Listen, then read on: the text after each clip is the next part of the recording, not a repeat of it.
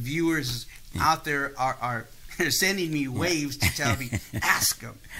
Well, Who do you think would win the Kentucky Derby this year? Well, to tell you the truth, I don't even know. I'm rooting for a horse. I think his name is Golden Sand, that won the San Ira Derby.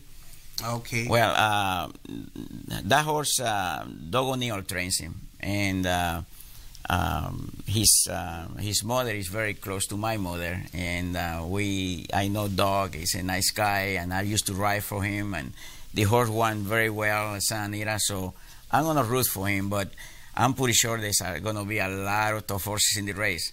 I hear about a horse that won the Woodward, I think it was, for this trainer, I forgot his name, Verrazano. The trainer, the horse name is Verrazano. He is a good horse. He got speed. He is going to be well placed, and he finished very well. So he's going to be very tough to beat. Do you go often to the races throughout the year? I go important days like San Ira Derby, San Ira Handicap, the Stroop Stake, or whether they have a big day at the track. And sometimes they call me to just go over there and present a trophy, or but I don't go all the time. I go once in a while. I know there's two races in your honor. I believe Hollywood Park has an award, the Laffit Pincay Junior Award for a jockey who is respected and done great things with integrity for. Yes, well, not only a jockey, but a person that have done well in races and contributed to the good of racing. And then in my country, Panama, they have a race for me over there, and I just came back from over there because in the Hipódromo Presidente de Rome, they have this a race with my name, and they have a statue of me over there. So I go every year at this time of the year, and I present the trophy to the winner, to the owner of the winning horse, and then there's a school with my name too, and I get to talk to the kids, and the school gave me a great pleasure to do that, because hopefully I can put something in their head, something good that it will make him a better jockey. Well, there's no one else to speak better of what it's like to be successful and to be a great champion other than Laffit Pincay. Yeah. In the field of horse racing, either you're a horse or you're a jockey. If you're tall, you can't be a jockey. But what if someone really loves the horse racing business? There's other areas like being a commentator. And are there not schools, but what? I believe your son is a commentator. Yes, my son is a commentator, a racing commentator. But the third, and he's very good. And I'm telling you, I don't know how he got into it. Well, I know how he got into it, but since he was a little kid, we never used to take him to the racetrack. Only once in a while. He most of the time he stay at home, and my wife will go to the races with me, and once in a while in a big race I'll go. But all of a sudden my son he started to study my tapes, and one day he told me, said, "Dad, I want to be a jockey. I want to be a racing commentator."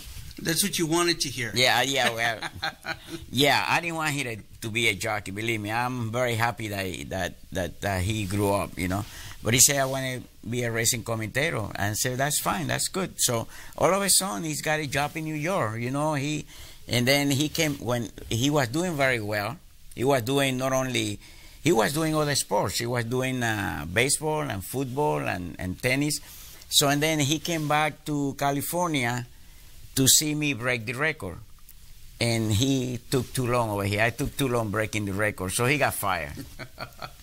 So me and a friend of mine, his name is I forgot his name. Well, we Louis Haregui, we got him a job with TVG, And then he was working with TVG, and all of a sudden they laid out a lot of workers, and one of those workers was my son.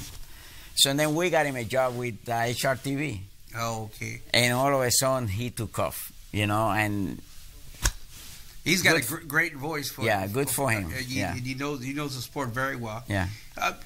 And you were talking about you glad that he didn't get into horse racing. As far as the dangers as a jockey, I would imagine it's going that fast. It's always dangerous. But is there a more dangerous time of the race, that out of the gate, in the gate, the finish? It's danger all the time. You never know. Even after the wire, it's danger. Sometimes horses passing the wire, they trip and go down.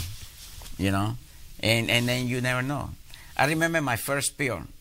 The first spiel that I had, my mother wanted me to be a doctor. She wanted me to study to be a doctor, So finally I told her I want to be a jockey. So finally she let me go to the track. She didn't want to.